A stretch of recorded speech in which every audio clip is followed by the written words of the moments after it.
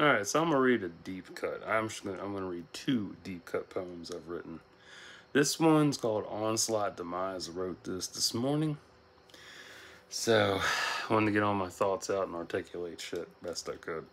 I haven't written a poem in a long motherfucking time, so here we go. I don't know who I am anymore. Feels like I'm grasping at straws when old aspects of me come into alignment only to fizzle out. Have I become so mediocre for myself that I can't turn over the ignition and fire up like I could? I think so. Even at 38, I've become more irrelevant and it hurts. I never thought I'd come to a point in my life where that would happen. It's true. I can't even articulate this poem properly because I'm out of practice.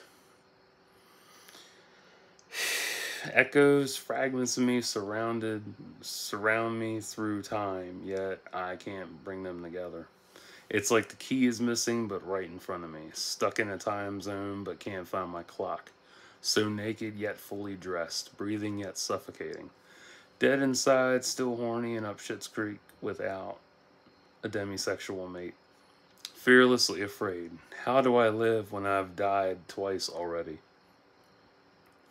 Standing before a crowd, still invisible among them. Stuck in Walter Mitty mode, forever daydreaming on shit that'll never come true. Stuck in a cage and I'm holding the key. Found the clit, but don't know what to do next.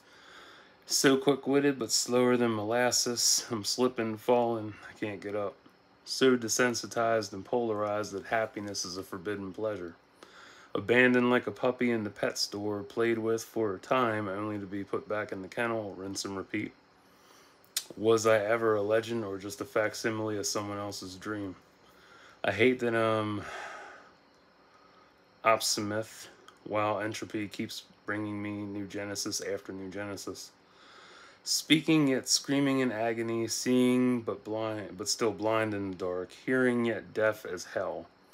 Touching but feeling a yawning void, sexual without orgasmic bliss, loving without attachment or emotion. So what do I do? So I do what I do best.